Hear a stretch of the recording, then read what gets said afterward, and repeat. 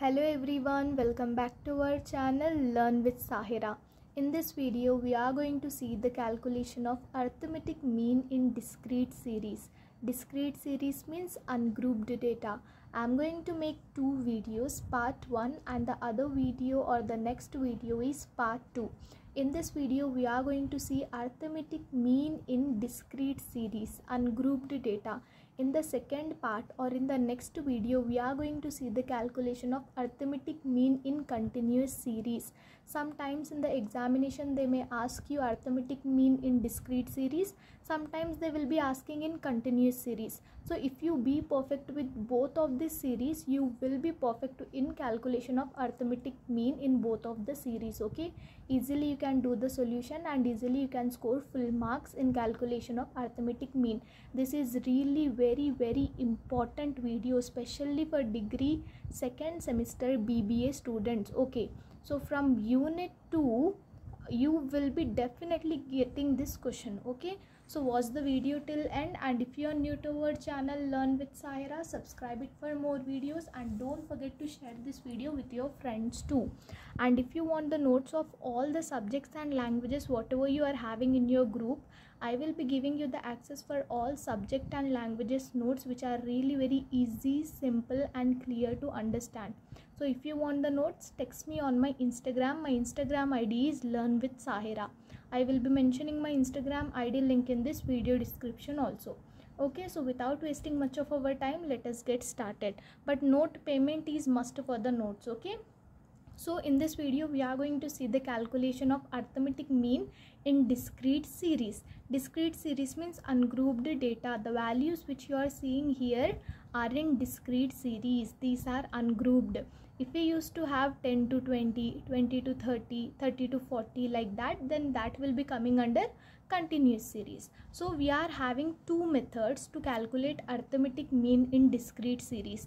One is direct method and the other one is shortcut method. Your choice, whatever you want to do in your examination. Either you want to go with the direct method, you can go with the direct method. If not, if you want to leave the direct method, you want to go with the shortcut method, you can go with the shortcut method also. It is totally upon you which method you are going to choose. But according to me, it is better to go with the direct method because it is really very easy. If they ask particularly to do the problem in shortcut method, then only you go with the shortcut method. If they directly ask you to calculate arithmetic mean in discrete series like this, you go with the direct method. Anyways, I will be showing you both the methods, how to calculate arithmetic mean in both the methods. Okay, so first we will be seeing mean with direct method. Okay, so to calculate the mean, first we have to take the values as it is. Okay, so let us take marks. Marks are denoted by X. Yes. Then after marks, it is number of students. Number of students. It is denoted by F. So we will be taking these values as it is. However, they have given in the question, we are going to take that values. So first one is 20, 30, 40, 50, 60 and 70. Then we are having number of students as 8, 12, 20, 10, 6, 4. Okay, so now we are going to calculate fx.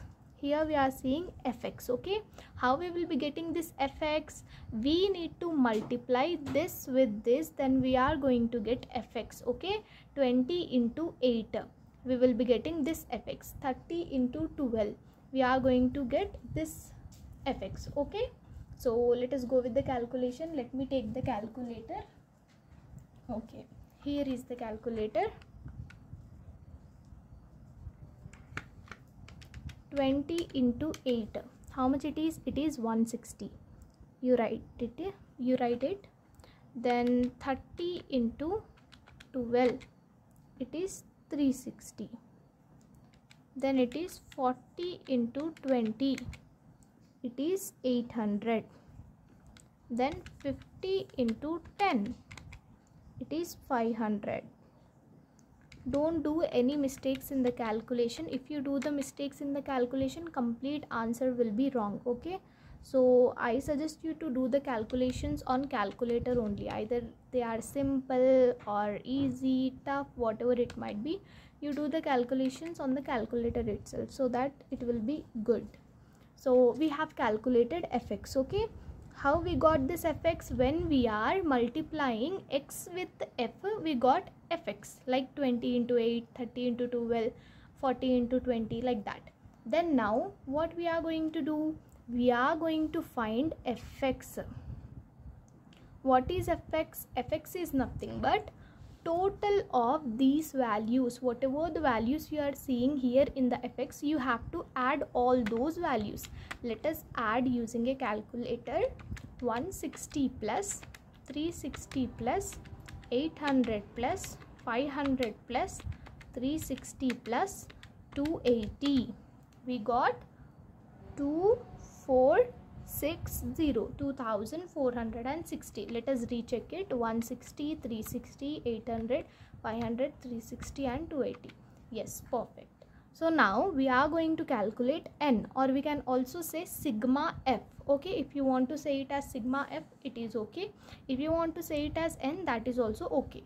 Now you add all these values, frequency values, you will be getting n. Okay, 8 plus 12 plus 20 plus 10 plus 6 plus 4. So n is 60. Let us highlight both of this with other pen so that it will be clearly visible. Okay, fx and x we find out. Now what we are going to do? We are going to substitute these values into the formula.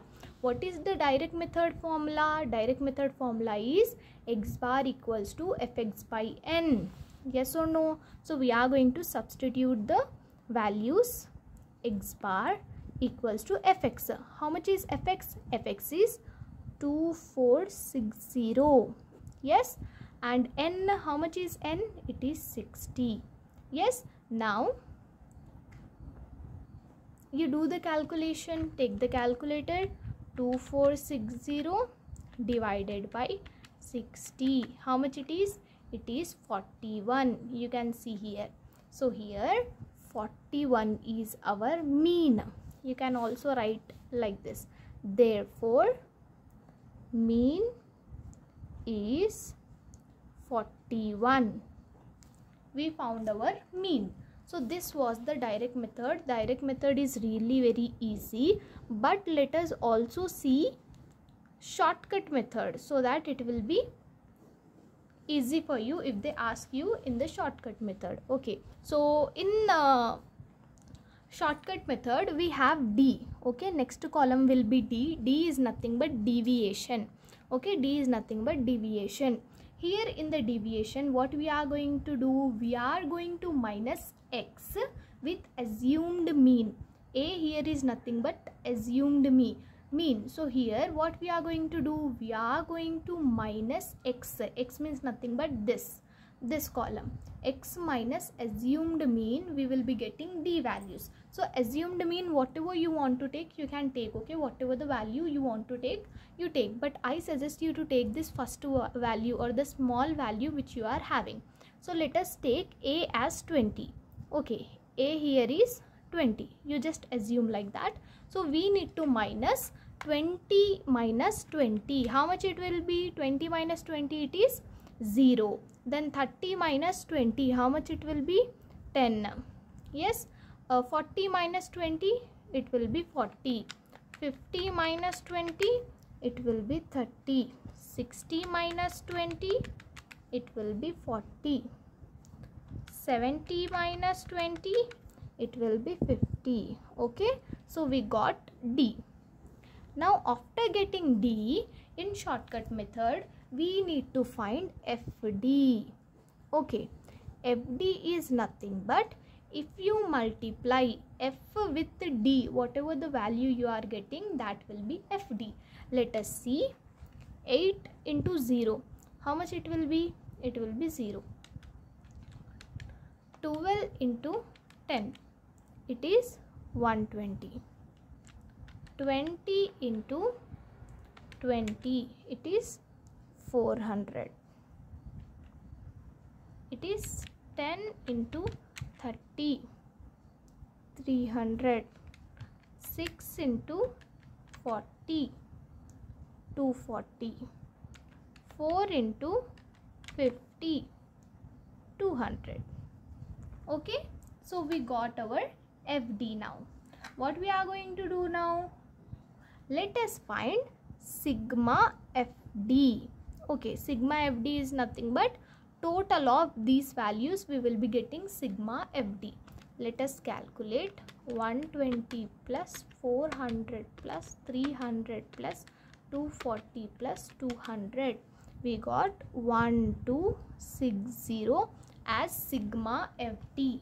Okay, this is nothing but our sigma FD. While we are going with the shortcut method, definitely you have to get deviation and FD. FD is nothing but frequency into deviation. So here we got sigma FD. Now let us do the calculation of shortcut method here only.